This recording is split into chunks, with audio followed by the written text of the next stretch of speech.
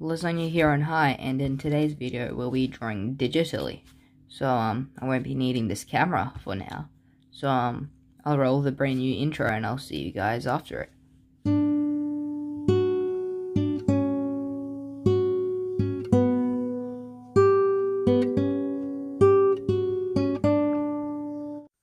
Okay, so when I draw digitally, I like to first start off with a sketch, but I do it really roughly with just the important details. You know, in this case, I'm going to draw like some Spider-Man suit. So I'm just going to draw like the head and the eyes. Doesn't have to look too good, just to a point where it looks pretty good. So I like to do a little bit of copy and paste to make everything look symmetrical and redo it a couple of times. Okay, then I go on a new layer to start outlining. As you guys can see, I messed up quite a lot, and I even had to use this arc tool, but it doesn't really matter as long as it looks good. So the sketch has to look pretty good, but then you want to make the fine lining actually look good. This is where all the details are. So you just want to outline everything, the important parts, and the eyes.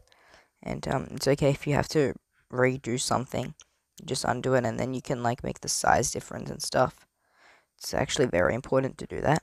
Then I just add these final details and stuff, and fix up stuff that I don't like.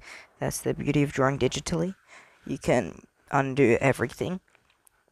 Then I add some things that I didn't add in the original sketch, because doing it digitally I can rub it out if I have to. So just experimenting now. Doesn't have to look perfect, and I'm happy with this. So now I'm just doing the colors. I'm doing blue for these sections because I'm trying to make like a glow effect. You guys will see how it looks later. It's not the best, but you just want flat colors. That's all you really want at this point. Just flat colors on everything. Then I grab like this rubber tool that just makes it lighter. It gives it more of a light effect.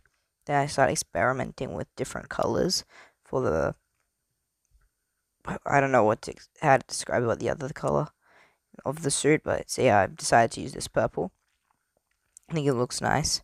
So I just start coloring in with the fill tool and a little bit with the actual pen, because I'm using the Concepts app, which doesn't have a proper fill tool for some reason. Okay, see, just flat colors, nothing too fancy, and you don't want to go over the lines or anything. If you do, just redo. Okay. See, the only thing I don't like about digital drawing is the feel. It's not as nice as drawing on paper. It feels very different.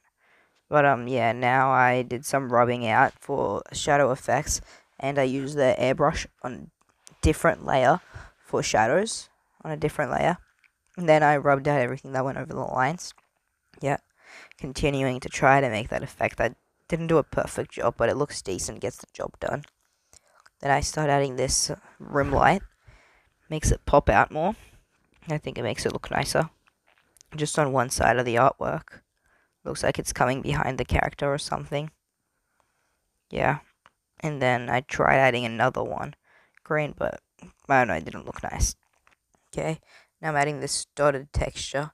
See, I was meant to not do it on the blue, but I accidentally did it on that one spot, but it doesn't really matter, honestly. But now I'm just trying to find a background, just to make a quick one, you know.